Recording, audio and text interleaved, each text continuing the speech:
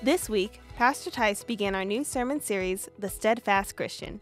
If you're going to be a steadfast Christian, you need fellowship. Nehemiah could never have done what God wanted him to do without the fellowship of men that went with him to rebuild the walls of Jerusalem. You need fellowship to become what God wants you to be. You want to be a steadfast Christian?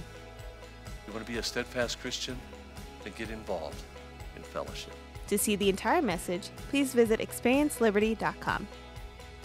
We had a great time of fellowship and prayer together in our prayer groups for Home Host Night this last Sunday. JT Gorham from Silent Word Ministries began our ASL class where he teaches volunteers on how to communicate through sign language. We welcome you to our services this Sunday. Our service times are 8 a.m., 9:45 a.m., 11:30 a.m., and for our Spanish service at 1:15 p.m. We hope to see you this upcoming Sunday at Liberty Baptist Church.